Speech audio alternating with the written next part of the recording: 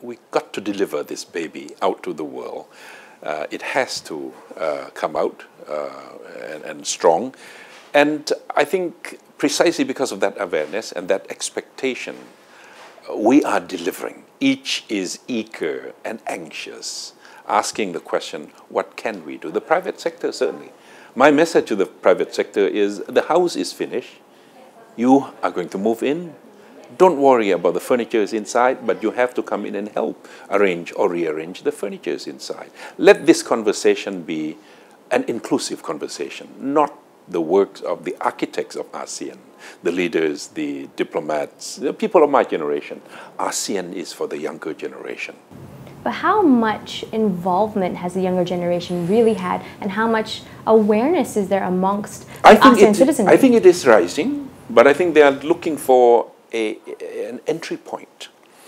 And certainly the landscape is opening up, and the base of largest consumer group is here. And it's growing, and middle class is growing, purchasing power is rising, and that's what everybody is looking into. All the investors from outside, 150 billion US dollars are coming in here, and the most interesting part about that is 70% of that figure, 150 billion US dollars, 70% is going into the service sector. Why? Because of the quality of life that the middle class is asking for.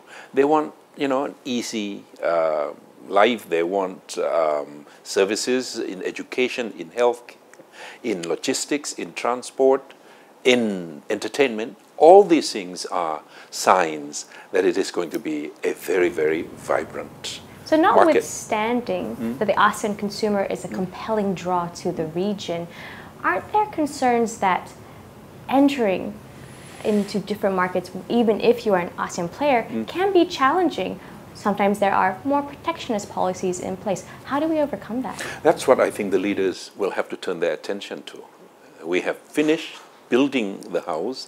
Now they have to really take care of those who are still reluctant of coming into this landscape.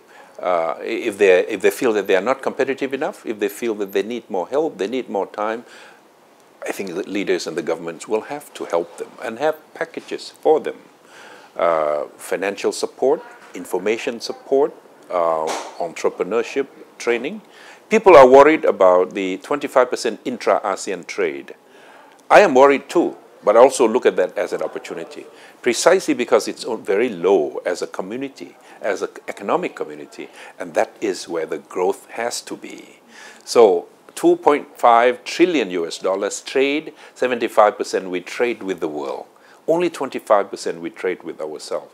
That has to be a room for growth, for SMEs of ASEAN moving cross borders into each other's economies.